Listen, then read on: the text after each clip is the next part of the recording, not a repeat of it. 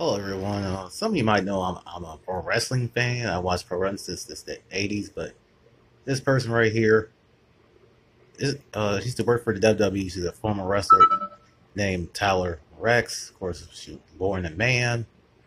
Now, I was shocked I found out. I didn't know I followed her though on Twitter though, but yeah, now she lived her life as a transgender woman, and she's married to a woman.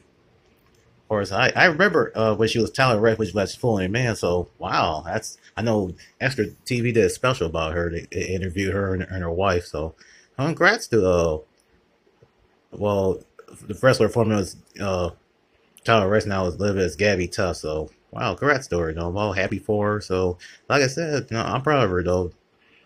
She felt happy as herself. Felt good. She seems happy. So congrats to her though.